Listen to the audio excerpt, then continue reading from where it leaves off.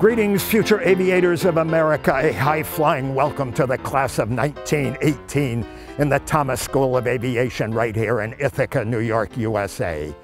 1918, what a momentous year it's been. The Great War is still raging in Europe, and now the influenza epidemic has reached our shores. Please don't call it the Spanish flu, it's not their fault. Let us pray that President Woodrow Wilson does not catch the virus.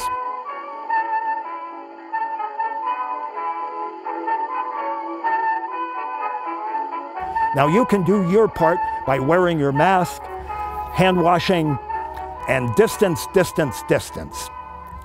Now we'll have you up and flying again this afternoon, but first a special treat. We're here at the Brindley Street Airplane Factory for a tour of the place where these magnificent flying machines are made. Our host for the tour will be Mr. Oliver Thomas. Mr. Thomas is the co-founder of the enterprise now known as the Thomas Morse Airplane Company. He is also the co-founder of your alma mater, the Thomas School of Aviation. When he gets here, let's give him a warm welcome to the man who has brought jobs and prosperity to our town. He's here now.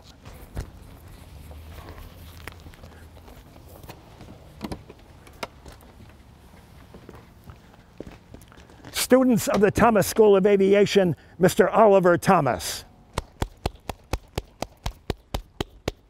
Thank you, Mr. Flight Instructor. It looks like you've assembled a fine bunch of student aviators here today.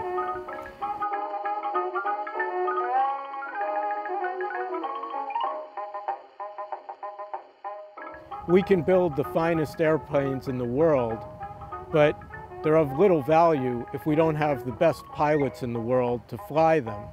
I know that you've all come here today to take a tour of our Brindley Street factory. We call it the wing plant. This is where it all started 4 years ago. My brother William and I moved our operations from Bath, New York to Ithaca.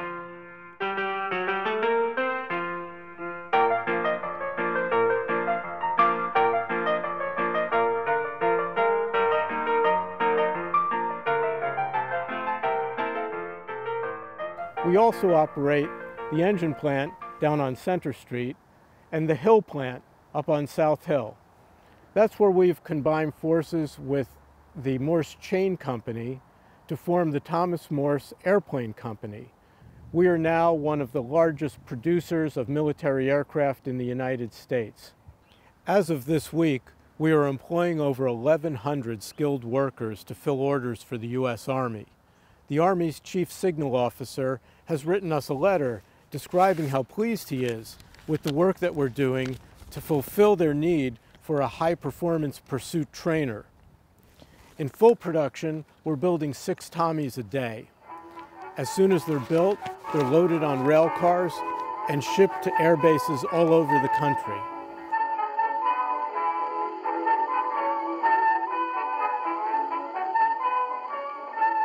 We're currently working on an order from the Army for another 150 S4C Scouts. That's in addition to the over 500 Tommies that we've already manufactured. Excuse me, Mr. Thomas, the students are asking, when will the tour begin? Well, we have a bit of a problem there. The Army has posted guards at all the doors, military secrets inside, you know. No one's allowed in. But they have taken some photos of the factory which I can pass out to the students. Now, about our S4C Scouts. They're powered by the 9-cylinder Lerone engine, which is manufactured for us down in Swissville, Pennsylvania. Pennsylvania? I'm surprised you couldn't find the engines in state. Well, have you seen our beautiful wooden propellers? They're made for us by Hardman Peck & Company, a piano manufacturer that's located in New York. In times of war, everybody has to do their part.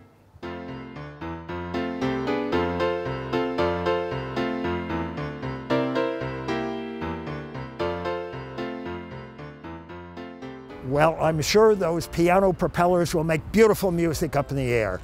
Mr. Thomas, what do you see for the future of aviation? The future. We hope this war will be over soon. so that we can go back to commercial production. We have some drawings on the drawing board that we think will be very appealing to the aviation public. And in the future, I see Ithaca becoming a center of the aviation industry and of technological developments yet to come.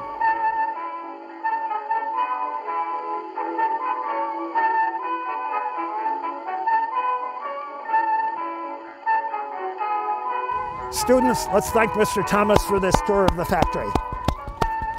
That's all the time we have today. Any questions? Good. See you next class, and thank you for choosing the Thomas School of Aviation. Don't go away yet. We do have time for more questions. As usual, if you can stump the flight instructor, we get a field trip tomorrow. So give me your toughest questions. The airplanes are great, but can you tell me about the car that Mr. Thomas drives? What is the car Mr. Thomas drives? I have no idea. You see, you've stumped the flight instructor. Field trip tomorrow. Mr. Thomas, do you know? Yes, of course. It's a 1914 Moyer touring car, a 6-cylinder car manufactured nearby in Syracuse, New York. Wonderful. Any more questions? What was this factory before they started making airplanes? Now that is a question I can answer because my Uncle Louis worked here. Before the airplanes came, they made incubators in this factory. You know how incubators work, right? Yeah, you have chicken eggs or fertilized eggs, so you need roosters involved. You put the eggs inside this warm box. After a couple days, the chickens hatch out and go on their merry way. Now my Uncle Louis was still here when they changed over the factory. His job was to sweep up the eggshells, but he did get a job at the Airplane Factory, and he loves it because airplanes fly a whole lot faster than chickens. All right, that is all the time we have today. Thank you for choosing the Thomas School of Aviation.